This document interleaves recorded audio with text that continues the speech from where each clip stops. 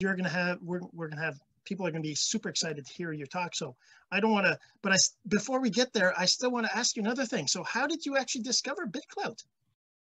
I saw about it in a tweet. So I've learned through experience that when you see things in the crypto space, it pays to pay attention, especially if you're early. And so I started paying attention when I saw some tweet about it, who I know, and I dove into the platform. And as many people report, it's very addicting, very interesting, very exciting. Yeah.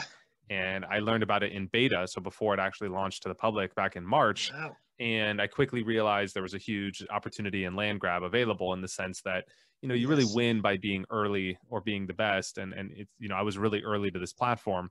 And so I realized, like, wow, if I could build a niche for myself and carve out a name for myself and really help serve this wave of people that are coming onto the platform, everybody unaware of how to use the platform, everybody wants to learn and everybody wants to win.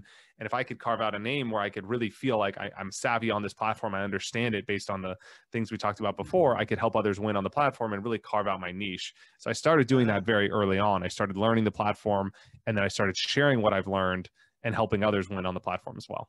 That's amazing. Yeah. So I started on March 31st on BitClout. So you were earlier than that. That's awesome.